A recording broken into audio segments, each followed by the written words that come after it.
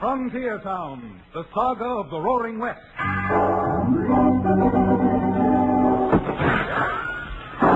Frontier Town. El Paso, Cheyenne, Calgary, Tombstone. Frontier Town.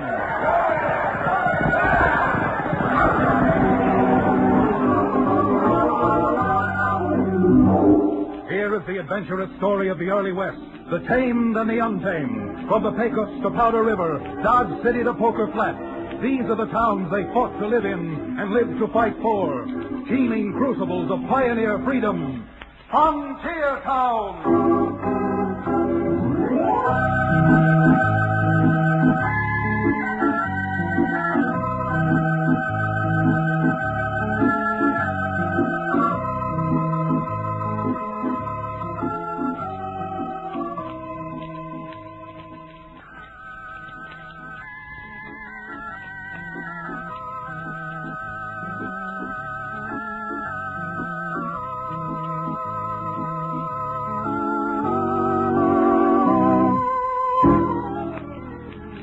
Ever hear of a cow town called Dos Rios? Well, don't feel bad if you haven't.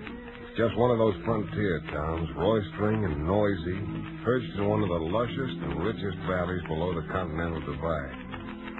Me, I'm Chad Remington, the town's only lawyer. But like everyone else, I've got my own ranch with the typical well-fed, slab-sided herd of cattle for which our valley is so famous. And just because these cattle are valuable, well, it gives some men ideas. And that makes plenty of business and trouble for a saddle-stop lawyer. It wasn't too long ago that I was riding in toward Dos Rios for my spread. Cherokee O'Bannon, he runs the town livery stable. Now that we've talked him out of peddling his genuine Indian rattlesnake oil, Cherokee was riding with me as we cut across some open range trying to get to Dos Rios before sundown. Hey, look at those Herefords, will you, Cherokee? Someday, with a few more head, I might even be able to burn up my logbooks and retire. And I use the term at the twinge of conscience, you must have bats in your belfry. Looking at a bunch of cows like that. For shame. What have I done now to offend your artistic integrity? What has he done now, he says. My boy, you've been casting sultry, longing looks at a bunch of blank-faced cows. When half that emotion spent on a proper female woman would return to you tenfold. Nay, 100-fold. Oh, don't you go biblical on me, you old reprobate.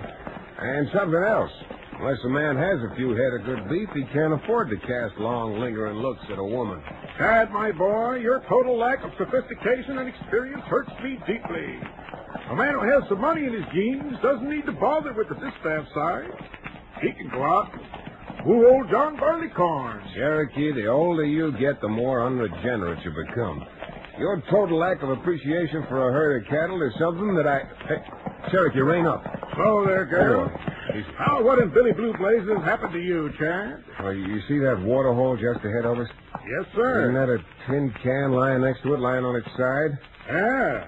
Unless my optics deceive me, that's an empty 5-gallon can. But what about it? The lead pipe cinch, it didn't contain old spiritus fumenti. That's drinking liquor to you. Oh, it's a lead pipe cinch. It didn't contain anything that pleasant. I got an awful feeling it did contain 5 gallons of enough stuff to poison every steer that drank out of that water hole. Why, if I ever catch the pussy-footing polecat that says that, I'll darn well destroy him. Come on, girl, get up.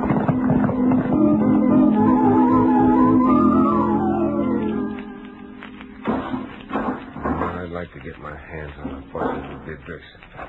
Putting poison in a water hole. I must admit it's incomprehensible even to me. Why would someone want to poison a lot of dumb, defenseless cows? I don't know, but with their stock poisoned off, how many ranchers around here could pay their debts? You mean to say someone deliberately? By the great God Pan, Chad, this is the most nefarious bit of chicanery I've ever heard of. It certainly is. Now, just a minute. I heard you say just the other day that not over half a dozen ranchers in this whole valley owe mortgage to the bank. That old sourball Ripley who owns the bank forced most of them to pay up a year ago last spring. So what debts could they have? Plenty. Ever since Ripley shut off most of the credit, which absorbed most of the cash folks had on hand, everyone's been buying at Parker's store because Lisha Parker's been willing to let his bills run. Lisha Parker? If you mean to insinuate Lisha Parker's mixed up in this cattle poisoning, you and I are coming to fisticuffs. Why, that old gentleman is so honest, it makes me blush. Yes, it does. Oh, calm down, Cherokee. Calm down. This has nothing to do with Lisha. But legally, if the ranchers can't pay their debts, he could go to court, get judgment, and take them all over lock, stock, and barrel in liquidation of his claims. But if you say Lisha is mixed up in it, shucks, Chad, I think you're putting your money on the nose of the wrong horse. Yeah, I'm not making any bets on this race. I got a notion it's been fixed. I'm blame well going to find out if I can before the sun sets today.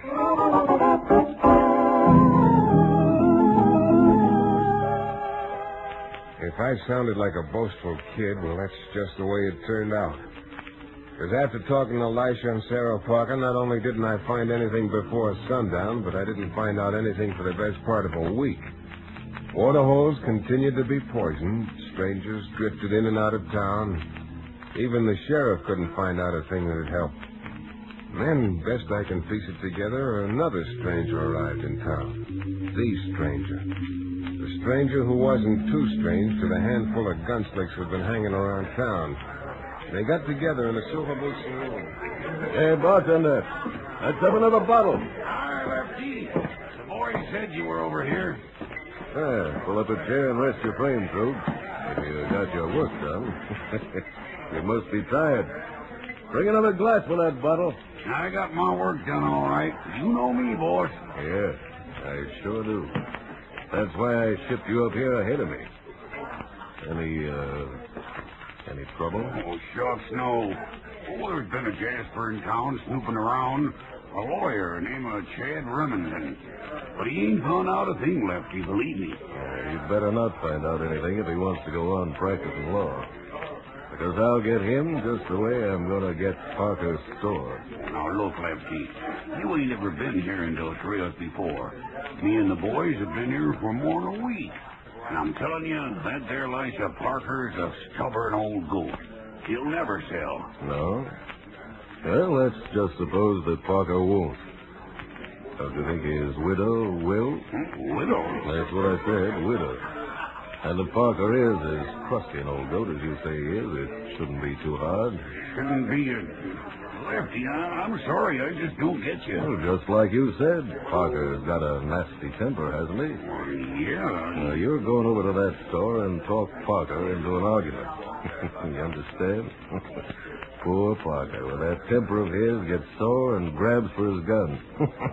That's all, mister. He grabs for his gun, only you outdraw him. Hey, you really got something there. Don't let nobody tell me Lefty Slaughter ain't got brains. Yeah? Well, instead of wasting your time trying to butter me up, you better be getting over to Parker's store, because once he's out of the way, it's still going to take time before I'm the owner of all the choicest ranches in the Dos Rios Valley.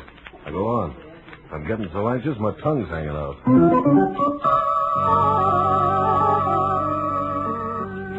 Lisha? Oh, Lisha. Yes, sir? Oh, want me to put that bold calico up on the shelf for you? Would you please, Lisha? You're a dear. After 42 years, what we've been through together, sir, certainly doesn't take us... Well, looks like we got a new customer coming in. Howdy. Howdy. Like a pound of sugar. Pound of sugar. Yes, sir. Right here. I said I wanted a pound. Well, sure, I heard you.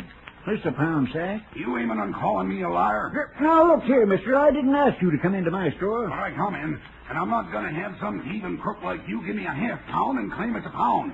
You get out of here. Doggone you. Turn around and clear out of my face while I blast you. Lisha, don't. Hey, you bald-headed old goat. Nobody's putting me out of no place. I'll show you who to put you out in.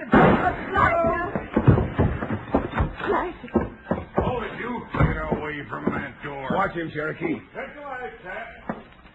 Did he do the shooting, Mrs. Parker? Here's my husband. Yeah? Well, I only shot in self-defense. Is that the truth, Mrs. Parker? Yes.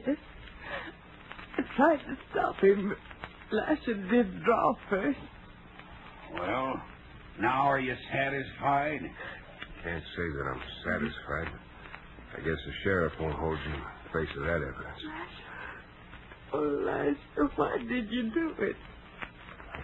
Can't tell you how sorry I am I didn't get here 2 seconds earlier. Oh, that's all right, Chad.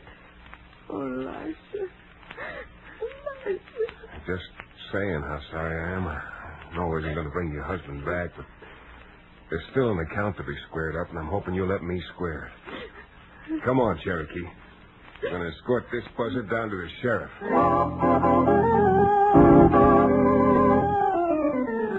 It was a foregone conclusion that the sheriff had released Krug, but not before we found out that he had something to do with the stranger who'd arrived in town, Lefty Slaughter. Not knowing Slaughter, I decided to go down to the saloon where he was hanging out and size him up just in case. Come on, honey, one more drink. Then I'll give you some more folding money to lose at Faro. Excuse me, but the bartender pointed you out to me as Lefty Slaughter. Yeah. Something I can do for you, my friend? If I didn't have something else on my mind, Slaughter, I'd ask you to apologize for calling me a friend. Asking for an apology and getting one are two different things. Well, maybe I've been lucky, but I generally get what I ask for. And maybe that's because you make it your business to ask the wrong people. Yeah, maybe. But I didn't come here to ask you anything. I came here to tell you something. You don't say. Elisha Parker was just shot down in cold blood. I thought you'd want to know. I'm making it my business to find out why. Oh? Well, I never had the pleasure of meeting this Mr. Parker. But if he was a friend of yours, I can't say that I'm exactly sorry. Well, you may be sorry. Next time you or any of your gun hands try to finish off what you've started. And now, if you're through, I'm sure you'll excuse me so I can start enjoying myself. Well, sure, Mr. Slaughter. Enjoy everything while you can. Because if you keep up like I think you've started, legally or otherwise, I'm going to help see that you enjoy the next 50 years of your life rotting away in jail.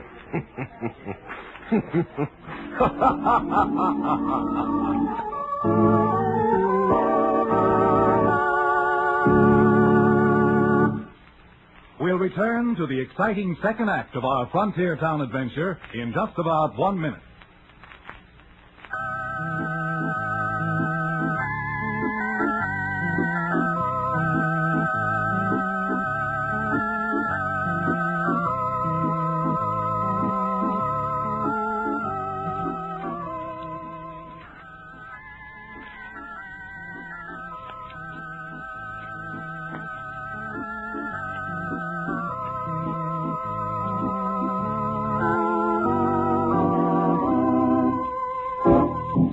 And now, Frontier Town.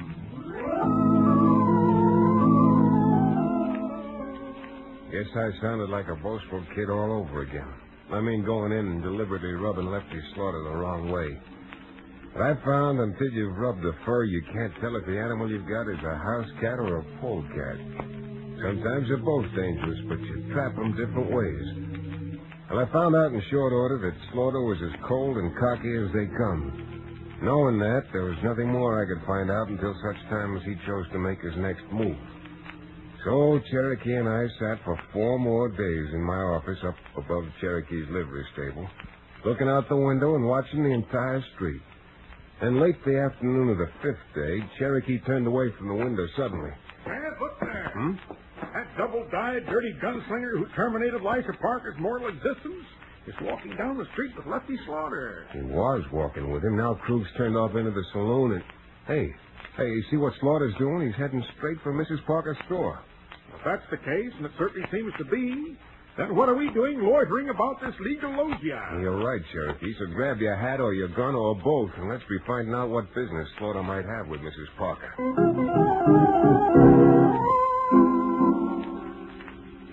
Some of the boys over at the hotel told me about the misfortune you had, Mrs. Parker. I mean about your husband. Well, certainly mighty kind of a stranger to come over and pay his sympathy. And believe me, sympathy is just what made me drop in today. You see, I got to thinking about how difficult it might be for a woman like you to try and run a store alone. Yes. I'm afraid it really takes a man's mind to run a business right. Oh, isn't that the truth? And since I came to Dos Rios looking for a business to go into myself, and with you now probably wanting to sell... Oh, I wasn't thinking of selling out, Mr. Slaughter. Well, I know this may sound kind of sudden, but I'm willing to pay you a fair price. All cash. Say $2,000. $2,000? Why, we've got more than $20,000 just owing us on the books.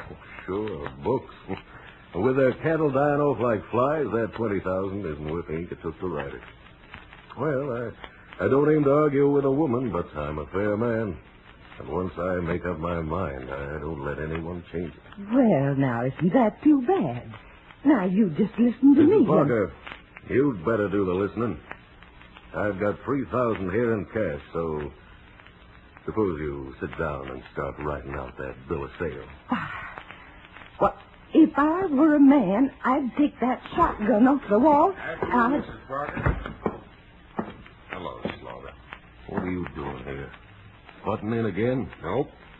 But since you're determined to stay in Dos Rios, I'm just being neighborly. And seeing as you want to spend your money, I thought I'd suggest to Mrs. Parker that she accommodate you. Accommodate him? What do you mean, Chad? Well, since you haven't done much cash business this year, I thought maybe I could help Mr. Slaughter spend some of that cash he's got on him right here.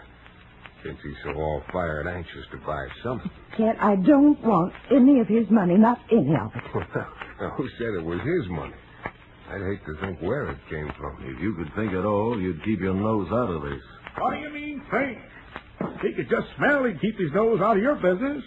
Reach to the high heaven. Why, you loud mouth. Chad, stop it. Let my horse go. Don't worry about your store, Mrs. Parker. You able to get up, Cherokee? Once I get some of these picks and shovels out of my hair. Slaughter, that was a mistake hitting Cherokee. Bad mistake for you. But at that, I guess you wouldn't have hit him if he hadn't been 20 years older than you are. Yeah? Who says so? I say so. I'm about your age. Why didn't you hit me? Well, I'm not too gentlemanly to hit you. That's it, Chad. Beat the brains out of the blighter. Not much satisfaction to that, Cherokee. He won't hit back while I'm facing him. And if I had my way, I'd christen his thick skull with a few bottles of my Indian rattlesnake oil, applied with vigor. I'll see both of you again. I'm sure you will, but you're not leaving yet. Remember I was going to help you spend some of your hard-earned money here with Mrs. Parker? Cherokee, load some of those picks and shovels you knocked over into Mr. Slaughter's arms. My boy, you've got a most imaginative idea. What does he want with picks and shovels, Chad? From what I've heard, he's fixing to dig his own grave. Here you are. 3 picks, 4 shovels. Mm-hmm. Hold out your arms, you insult the human race. Going to pay for this? Oh, no, wrong again, Slaughter. You're going to pay for this. 3 picks and 4 shovels will be, well, in round numbers, let's say $50. And Cherokee, since we always aim to help the customer, just peel one of those bills off Mr. Slaughter's bankroll. Just one? Just one. You're never going to live a life of ease like that, Chad. Now, let's see. You can carry a little more. Just about room for a bolt of that calico. And it's just the right color for Slaughter, too. Yellow. It'll make a nice yellow shroud for that grave he's digging for himself. Yeah, with all the money he's got left, it's too bad we can't sell him a headstone. Gonna be needing that soon, I think. You're going to be laughing on the other side of your face before I'm through with you. For the time being, you're through with me now. So, adios, Slaughter. And in consideration of your $100 purchase this morning, Mr. O'Bannon will be glad to open the door for you as you go out. Goodbye, thank you. And be sure not to come in again. Chad, I just can't thank you enough. Yeah, I'm afraid your thanks are a little premature. What do you mean? Dad thinks he knows what that crook is up to. Seems to me Lefty Slaughter found out that almost every rancher in the valley owes you money. He's decided to cripple them, force you to sell out to him, and then take over what ranches he's wanted for the money they owe the store. How terrible. But why did you let him walk out of here? Why didn't you have him arrested? Yeah, because so far he's been too smart to involve himself. He has his hired gun thugs do his dirty work. Until we get them, Slaughter's still in the clear. Oh, I see. But isn't there anything you can do to stop them before they murder someone else like Lash? What I'd like to do is create a situation which may force Slaughter into doing something he hadn't planned on. Some crime he hadn't figured in advance. And then catch him red-handed. I think we can, Mrs. Parker, if you'll give me your permission to call a meeting of all the ranchers who owe you money right here at your store.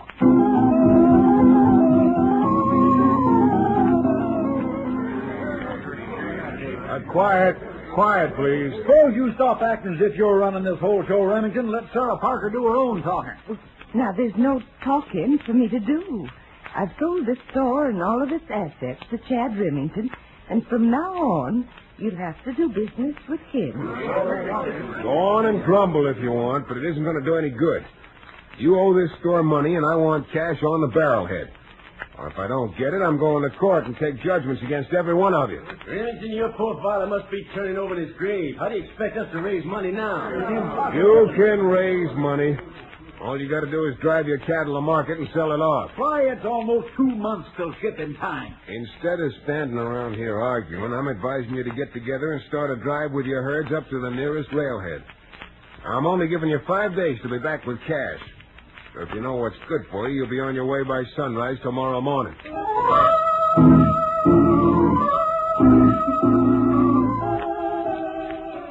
Are you loco, Krug? Remington buying out Mrs. Parker's store? Boss, I was there myself with the whole crowd. And he told them to get out and drive their cattle to market and be back with the money in 5 days, or else he was taking over every ranch in the valley. Well. There's nothing crookeder than a crooked lawyer. The funny part is, what he's doing is playing right into our hands. Playing into our... Sure, what happens? Those ranchers start driving their cattle to market. You and me and the rest of the boys are laying for them. We get the cattle. Remington don't get the money, and the ranches he takes over are worth nothing. Well, that smart monkey is playing into our hands. What good are them ranches without cattle on? No good. Krug, you go round up the boys. A thing like this calls for a real celebration. Lefty thought I was dumb, all right. And Dos Rios ranchers knew I was a crook. All I was sure of was I was taking a long, wild chance and hoping it would pay off. Next morning, just as I told them to, the ranchers joined up in one big trail drive and started for San Jacinto. From where we were perched, Cherokee, the sheriff, the posse, and I, we could see the cattle spread out along the trail almost as far as the eye could reach. I guess we waited more than an hour. Every man Jack's eyes shaded from the morning sun, scanning the path below us, waiting, praying for some sign of trouble. And finally it came. A single shot. And then in the next instant it sounded like it must have that day at Gettysburg. We waited for a moment to make sure we were right. And then the sheriff unholstered his gun and turned to him. You sure were right, Chad. Look at them rustlers pour out of that canyon. There must be 1 million of them. 2 million, maybe. Yeah. All right, you Parchman. Unholster those 45s and let's get to riding. Cut down through that arroyo. That way we can get between them and the cattle. Right in front of those rustlers' bullets. Hey, Chad, haven't I got time for a little drink of my rattlesnake oil? Something? All you got time to do is squeeze the trigger. Come on, let's go.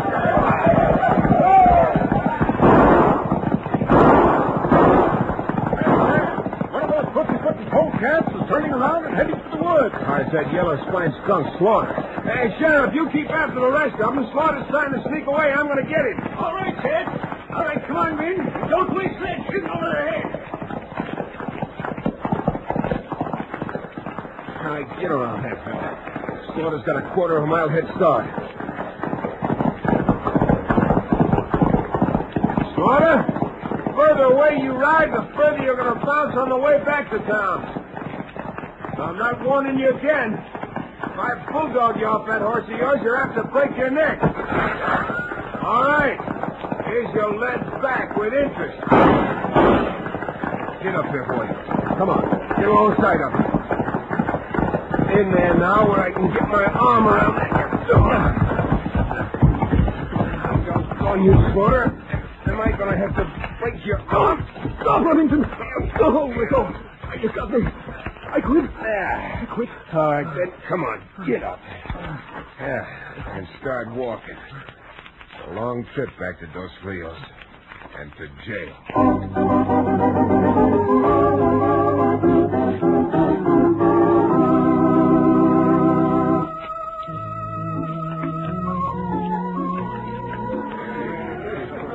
God bring it, Chad. Here you had us thinking you were a bigger crook than Slaughter. And all the time you were doing it for our own good. Yes, sirree. Just like a father with an unreasonable kid. Spare the rod and spoil the child. That's Chad's motto. What's your motto, Cherokee? Well, I guess you might say to spare the flask and spoil the drink. By the way, is it about time for a little libation right now? From the way I look after Bulldog and Slaughter off his horse, it's about time for me to take a bath and put on some clean clothes. Well, it's not premature to thank you now, Chad. Just I don't know how I ever can. Enough. You go talking to that young sprat like that, Sear, and he'll go getting a swell head. Not that you don't deserve one, though. That little idea of his of making the boys trail their cattle has certainly squeezed Slaughter into pulling one crime he hadn't figured on. Yes, all right, Sheriff. And in honor of my dear friend's talents, I suggest someone buy me a little shot of something good so I can propose a toast to it. Besides, my knees have to stop shaking yet. Well, my knee isn't shaking, Cherokee, and it's strong enough to turn you over it and beat a little genuine Indian tune on your tom-tom. No, Chad! If you turn me over your knee, not only would you break my spirit, but you'd bust a flask full of the finest Cherokee Indian rattlesnake oil that ever whetted a man's whistle. I'm going home.